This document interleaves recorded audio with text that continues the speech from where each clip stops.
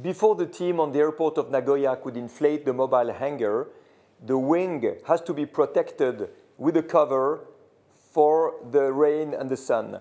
And there was so much wind and gust that this cover started to shake on the wing and damaged an aileron on the trailing edge of the wing.